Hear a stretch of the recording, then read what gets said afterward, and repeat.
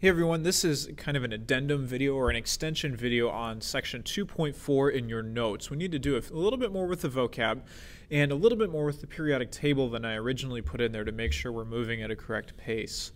So we're going to start with a hydrogen atom. And what we know about the models of the atom that we've been working through is that the nucleus is very small, compact, and positively charged.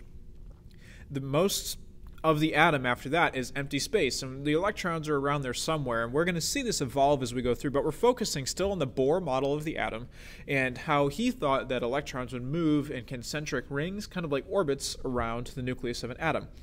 And what we need to look at today is how the periodic table ties in with this. So we've got our nucleus right here with the hydrogen, and hydrogen is number 1 on the table. We can see it right up here. And what we need to do is we need to start filling in our electrons. Now, when you have a very small atom like this, the electrons are easy to do because we can look at their rings and start to fill them in. So hydrogen, we've got 1 proton because we're atomic number 1.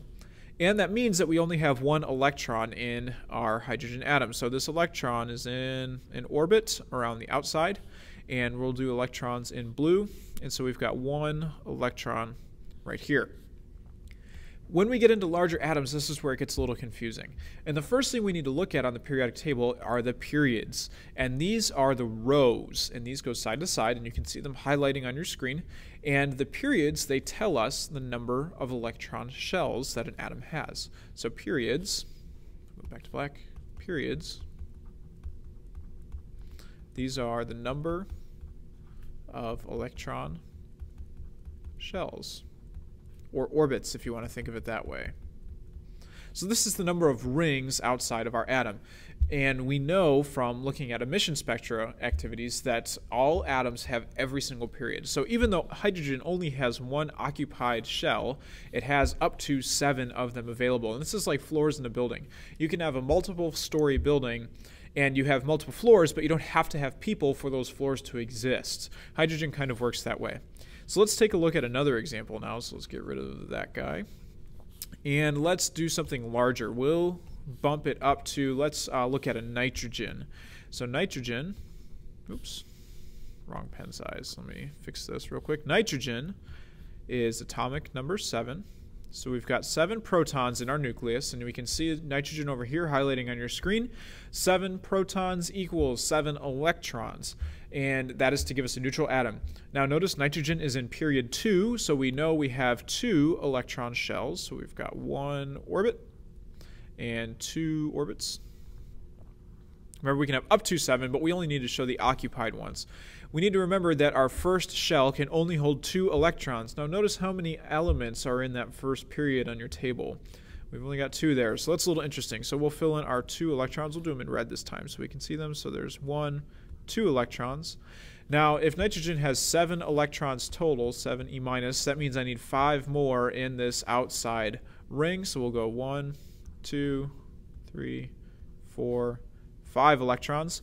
Now, check this out. On your periodic table, nitrogen is 1, 2, 3, 4, 5 columns over. That's also very interesting. That's the other pattern on the periodic table that we need to take a look at. In the columns, these are called groups, and they tell us the number of electrons, E minus, in the valence. Squeeze that in there, valence. Let me make my window a little bit bigger. In the valence shell. So if we are in period 5, or group 5, I'm sorry, if we're in group 5, so we've got column 1, group 1, 2, 3, 4, 5, all of these atoms over here in the 5th group have 5 valence electrons. And valence is the outside. So valence,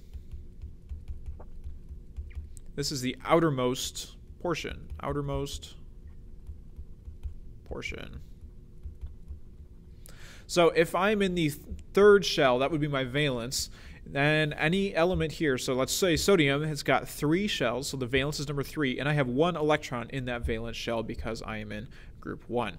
So the periodic table works kind of like a big crosshair. Now, the only one we are ignoring for now are the transition metals, these middle metals that you see highlighted on your screen. These ones don't follow the rules quite at the pattern we need them to, so we're going to focus on elements 1 through 20 right now. So Make sure this gets added to your notes for 2.4. Again, this is the Bohr model of the atom, and it's how it ties in with the periodic table.